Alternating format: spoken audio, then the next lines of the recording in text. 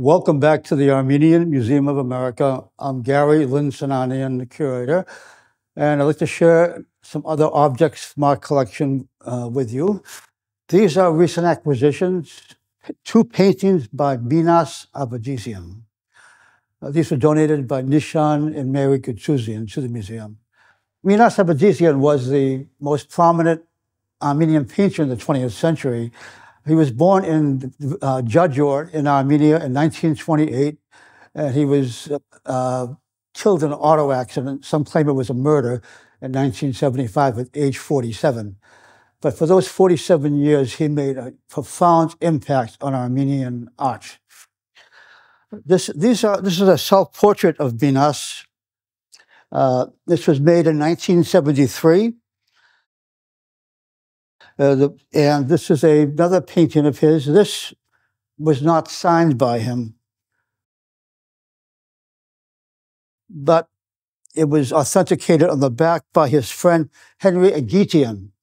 And Henry is one of the leading authorities on Armenian art.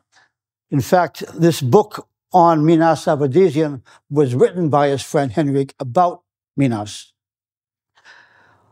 One of the things about Minas' style is the bold colors that he used.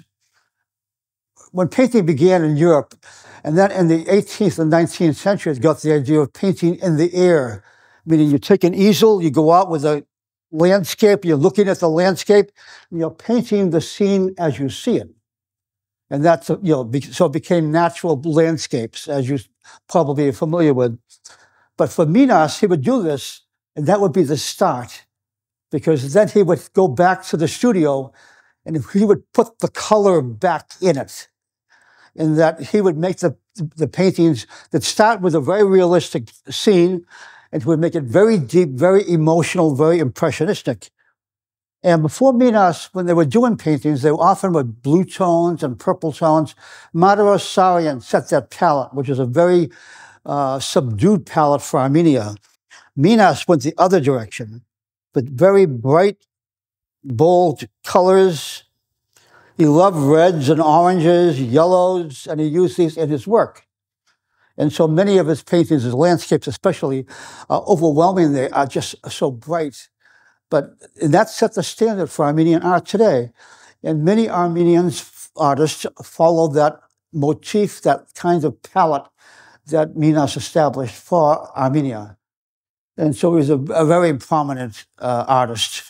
He was also a nationalist artist, and he was killed by an auto accident in 1975. And it's thought that the KGB actually had eliminated him because he was a nationalist.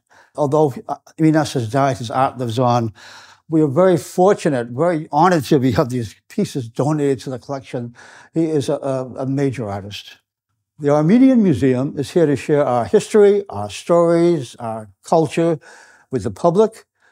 We thank you for joining us. We thank Michelle Collegian, the president of the museum, for making this film series possible, where I do these show and tells talking about objects in the collection. That we have a wonderful exhibits in the museum. We hope you can visit us here in Watertown, Massachusetts. If not, we hope you'll visit us online. We also have various kinds of talks and lectures online, concerts, and other activities. Until next time, stay safe.